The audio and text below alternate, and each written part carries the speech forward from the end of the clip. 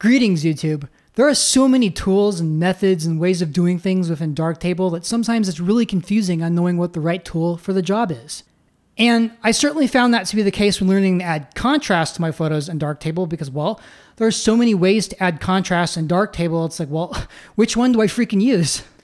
In this video, I intend to demystify the process of adding contrast within Darktable and hopefully make it easier to understand as well. So stick around, grab some coffee, and together we can rule the world of Darktable.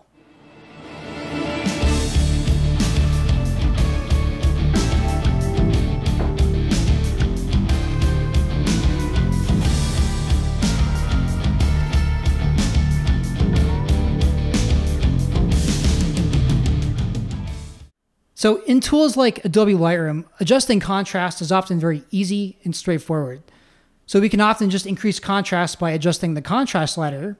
We could also adjust the white or black points of the image, and we could also increase the clarity or texture slider as well.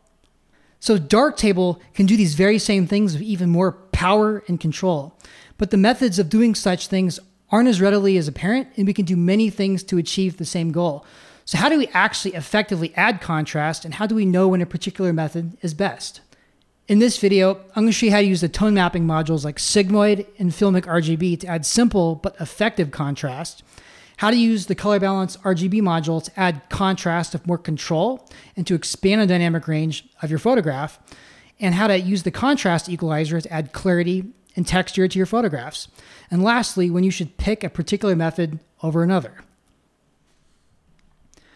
All right, so we're in Darktable now, and this first photograph here is an image I took of some beautiful orchid flowers, and I'm actually entering a local photographic competition for taking photographs of orchids at a display, and this is one of my photographs.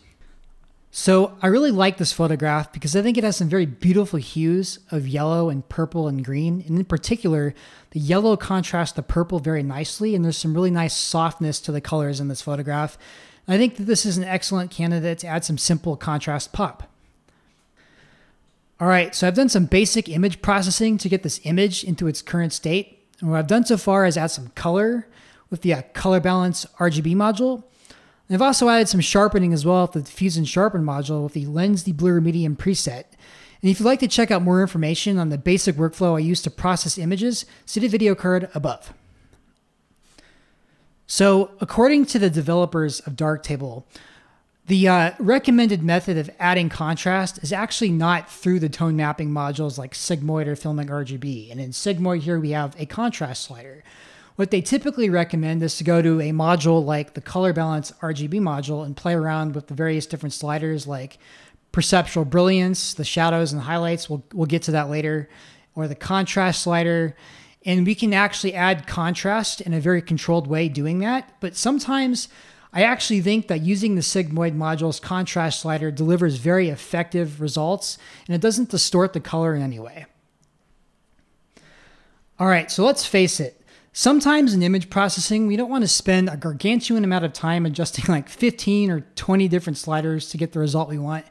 We just want to adjust one slider that allows us to get a really effective result in a really quick manner, and that's exactly what the Sigmoid module's contrast sliders allows us to do.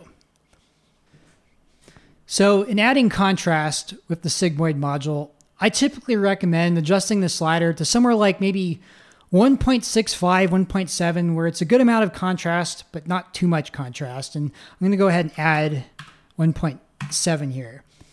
And as you can see, going back and forth, that adds a really nice amount of contrast pop, and it brought out the colors as well. Now, a quick note on the colors. If we go ahead and use another module like Color Balance RGB and we start adjusting contrast, we will adjust the contrast without the color coming up with it as well, and we'll have to make further modifications to the color to get it to look right to our taste. Whereas if you go ahead and use Sigmoid and add contrast, the color comes up with it. It's very simple, it's very effective, it looks really organic, and it looks really nice. So I do recommend using the contrast slider in Sigmoid because it delivers great results. All right, so we're setting the Sigmoid module's contrast back to default state. Another thing we might want to do in Darktable is add some simple local contrast. And there's two ways we can do that in Darktable, and I'm going to quickly go over both of them and also share my favorite method as well. So to describe what local contrast is, I'm going to call upon this web article here, link in the description below. And this article describes local contrast as small scale or local contrast is that between much smaller adjacent areas of the image. Improve this and you've made the shadow and highlight areas where contrast is most compressed appear broader. And we're going to go ahead and add some local contrast to this photograph here. All right, so let's add some local contrast to this photograph. And the first way we can do that is via the local contrast module. I'm going to go ahead and turn it on at default state, and we can adjust these sliders to our taste if needed. If I turn it off, turn it back on again, as you can see, it adds a nice amount of local contrast to this photograph. But one thing worth noting is that when we do that, the balance of the color is a little bit more subdued in comparison to the contrast. So in this case, if we're using this module, we'll have to go back to the color balance RGB module and adjust the color. However, the method of adding local contrast that I'm most fond of is actually with the Diffuse and Sharpen module. If you go into the Diffuse and Sharpen module, there's an excellent default setting called, or preset called local contrast. I'm going to go ahead and add that here. And when we do that, it adds a really nice amount of local contrast, and it also brings up the color contrast as well, giving us very good looking and organic results. So sometimes in image processing, simple contrast sliders doesn't give us enough control to give us the look we really want. And this image here is an example of that. And I took this photograph in the middle of a very hazy and blurry snowstorm. And this image is very diffuse and has very little contrast. And actually, if you look up at the waveform up here, we can see that the image information occupies a very small plane in the waveform, showing how much little contrast it has. So if I was processing this photograph in software like Adobe Lightroom, the way I'd go about that is by adjusting the exposure and adjusting the white and black points to expand the dynamic range of this photograph. And what I'd like to achieve is I'd like that snow to be a lot brighter and be closer to white. And I also like to add some contrast to the trees as well. And we can go ahead and achieve that here, but we're going to actually use the contrast adjustments within the Color Balance RGB module. So before I go ahead and expand the dynamic range of this photograph with the Color Balance RGB module, the first thing I want to do is actually adjust the exposure. And the intent of doing this is to bring the midtones to a point to where I want them so that I can go ahead and actually increase the brightness of the highlights and decrease the brightness of the shadows to add that dynamic range. So I'm going to go ahead and adjust the exposure. And I'm going to bring this up to about 1.3. Here we go. All right, now that we got the exposure set where we want it to, we can go into the Color Balance RGB module, and that's with the Perceptual Brilliance grading. All right, so the beautiful thing about Color Balance RGB is it gives us a lot of really powerful control on the way we add contrast. So we can go ahead and adjust the Perceptual Brilliance grading here to expand the dynamic range of this photograph, expanding this waveform. And I first think it needs more adjustment in the shadows than it does highlights. So I'm going to start by pulling down the shadows, adding some contrast back to those trees. Yeah, so probably somewhere around, like -32 or so. And I'm going to bring up the highlights as well, making the snow and haze just a bit brighter. There we go. So this brought a lot of character to this photograph, taking a very dull photograph and transforming it to a really exceptional photograph, just by adding some contrast. All right, so one final photograph for you guys. And software like Adobe Lightroom have sliders for adjusting clarity and texture, and we can do the very same things in Darktable with even more power and control. And this beautiful image of these autumn leaves of icy snow is an excellent candidate for the addition of texture and clarity. All right, so I'm going to go ahead and search for the Contrast Equalizer in the search bar, turning it on. And in the Contrast Equalizer, there are 3 tabs. There's the Luma tab, the Chroma tab, and the Edges tab. We're going to spend most of our time in the Luma tab, but I'm going to make a quick mention to the Chroma tab as well.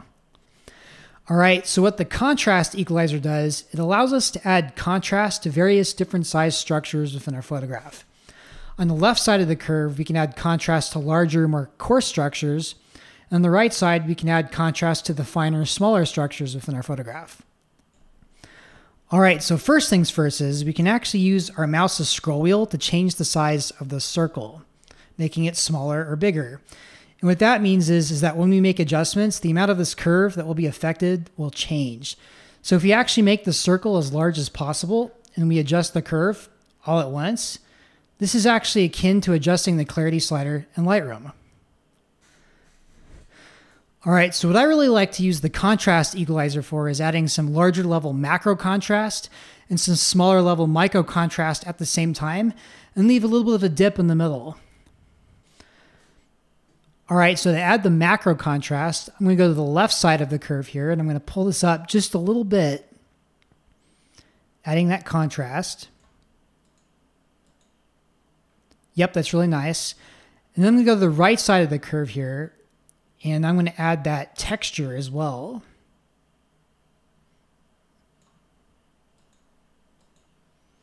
Yeah, that brought out like the texture and the lines of the leaves and then the icy snow as well. You know, the contrast equalizers added a lot of characters to this photograph and it allowed us to adjust the contrast of this photograph with a lot of control. All right, so one last thing here real quick is we can go to the Chroma tab and we can increase the color contrast as well. And the way I like to do that is by going to the left side here of the curve and adjusting the macro color contrast, bringing that up just a little bit, which just brings out the differences between the various different colors in the photograph. And in this case, it brings out the differences between the reds, yellows, and oranges and just adds a nice bit of extra character to the photograph.